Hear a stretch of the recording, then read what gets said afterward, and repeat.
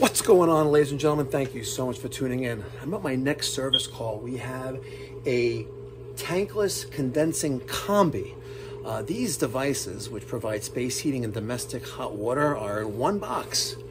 We have a residential client that's got plenty of hot water, but no space heating. Zones are calling, zones are pumping, but the boiler, the tankless combi, isn't running. This is a quick little video. Hope you guys enjoyed it. And let me get your thoughts and feedback in the comment section down below if you'd like to learn more. Let's go. All right, I got a no heat service call here that came in on New Year's Day. You see this little device right here? See this little bad boy right there?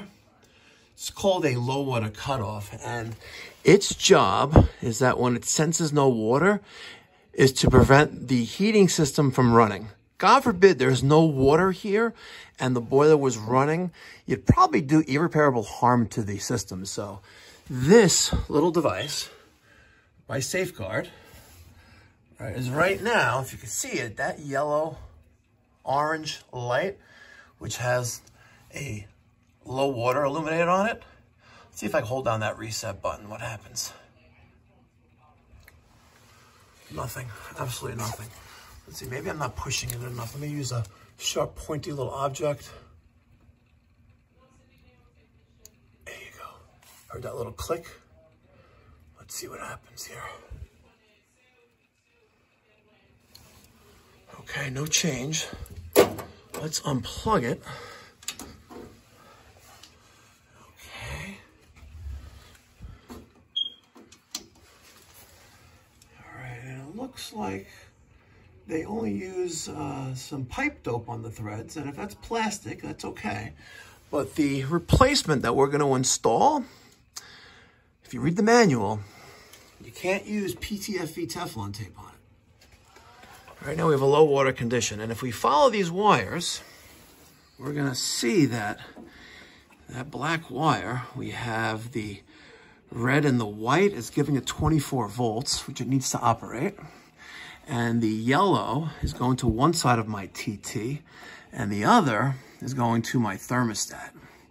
So if we were to theoretically take the one wire to the thermostat, which is this white wire, hold on a second, let me get my other hand available. All right, so here. Okay, so now if I take this white wire and I put it in there, and we have action. Beautiful. And she's running. All right. Now, how this should have been wired before is that the yellow wires coming from our low water cutoff should be going to our low water cutoff connection on the boiler, but here they just broke TT, which is our thermostat. So we can keep it that way, it's fine, but it'd be more of a guide to a less experienced technician if it was wired to our low water cutoff connections there, because then the system would give a low water cutoff issue in the event of no heat. All right, got the guard dog RB24E. I'm going to take some Mega Lock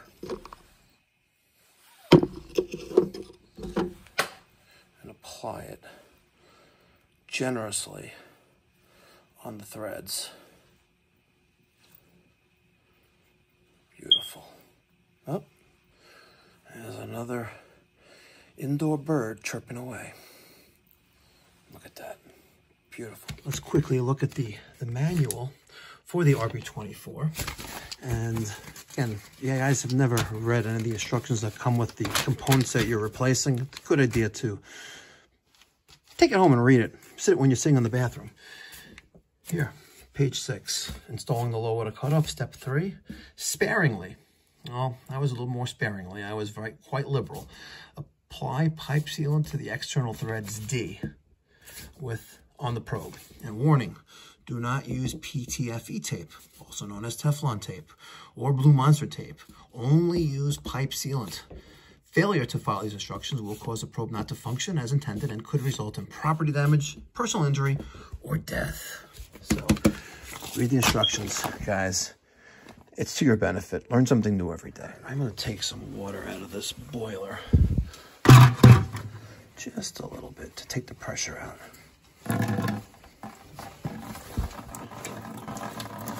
All right, doesn't look like there's much there, which is good. So now, I'm gonna try to take that bad boy out. Yeah, not that strong.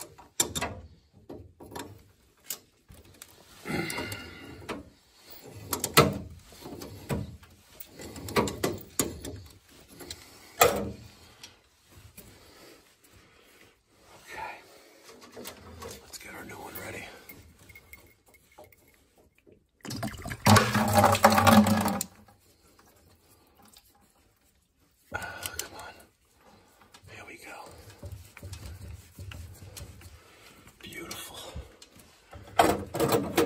Beautiful.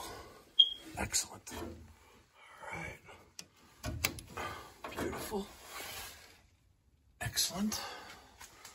Let's plug our bad boy back in.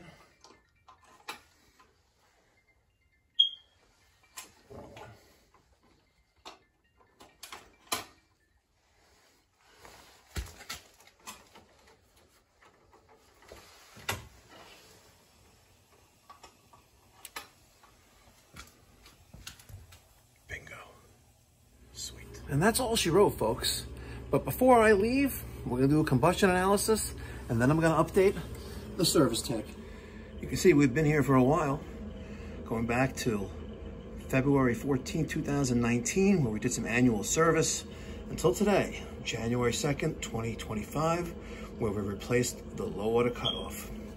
Looks like we were just here in October 1st for a boiler inspection. We did a chemical flush in 2023, 2022, replaced a three-way valve in 2020, just a general service call in 2019, and early in 2019 did a flush of the heat exchanger, replaced and cleaned the flame rod. So it's good because if we're not the company that comes back, at least they can have a detailed record, whoever services the machine in the future, to know exactly what's going on here. So these pretty cool tags you can get at any custom printing location, or if you want to find out where we get ours, email me, Mike at mikeypipes.com. Anyways, but you're going to be home for now. Yeah. Beautiful. Out the house. Beautiful. The ice box. Let me take my son and you your daughter. Beautiful. Beautiful. Second floor. Beautiful. And there's definitely something going on over there. So we're 2 zones, first floor, second floor, both heating. Thank you so much for watching, ladies and gentlemen. If you live in the Long Island, New York City metropolitan area and you're tired of getting bamboozled by your HVAC contractor, I want you to pick up the phone and call me at 516-348-6300 or save time, book online at pipedoc.net. I'll catch you in the next one. Be well, God bless, stay safe.